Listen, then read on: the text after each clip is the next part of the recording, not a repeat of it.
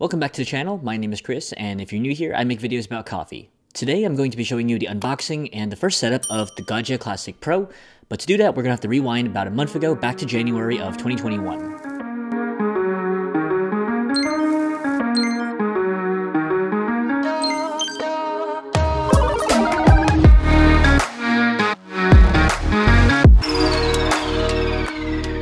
I also want to apologize for the audio in advance, as this was recorded before I sort of upgraded my audio game.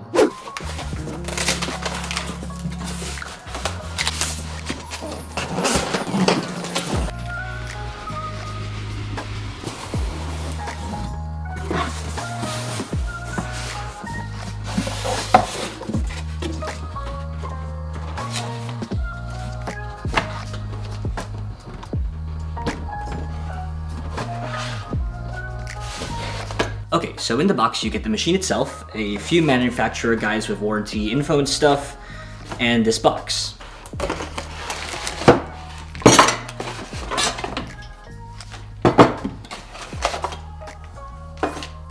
Right, so inside that little cardboard box we've got a little pamphlet about the portafilter along with the different baskets that the machine does come with. So we have the portafilter itself, which has a plastic handle, which I was not a fan of when I used to have this machine back in March of 2020. This is the only portafilter that the machine does come with. It is a spouted portafilter. And we also get this bag of accessories.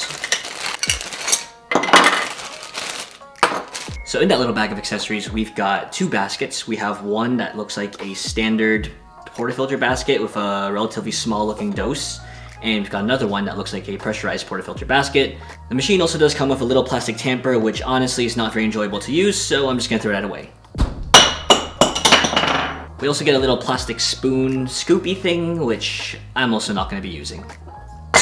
So the other thing we do get is also the cover for your drip tray, and compared to the old machine that I used to have, this is now painted white to sort of match the white exterior of this version of the Gaggia Classic Pro. I will say that the finish on the drip tray cover is a little disappointing, with a lot of the white paint slash vinyl finish sort of just peeling right off, especially around the sides.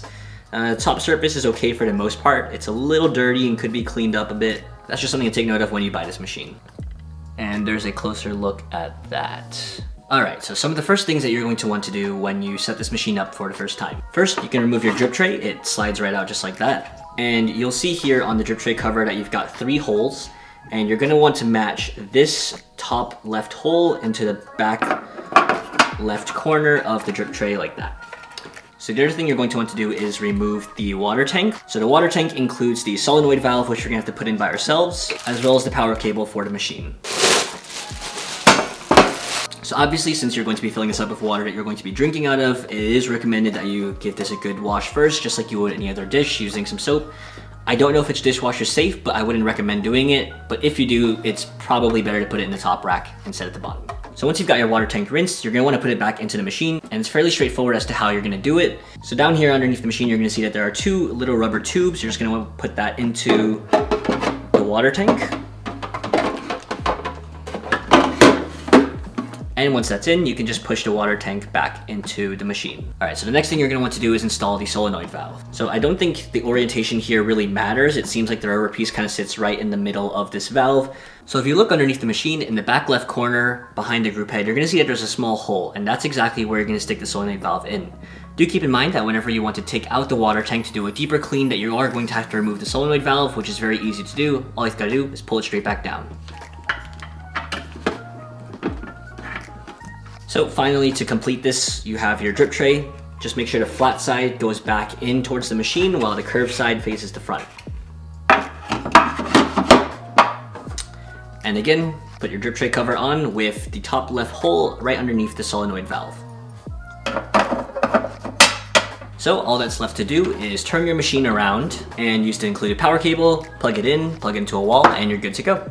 Okay, so something that I didn't mention in my initial recording about a month ago is that once this machine is set up, you're going to want to fill up the tank, and I would say that you want to run about half a tank through the group head and maybe another half a tank through the steam wand. Now to run the water through the group head, it's simple. All you gotta do is turn the machine on and then hit the middle button and just let the water go through. And to let water run through the steam wand, you're going to want to flip both the middle and the right switches.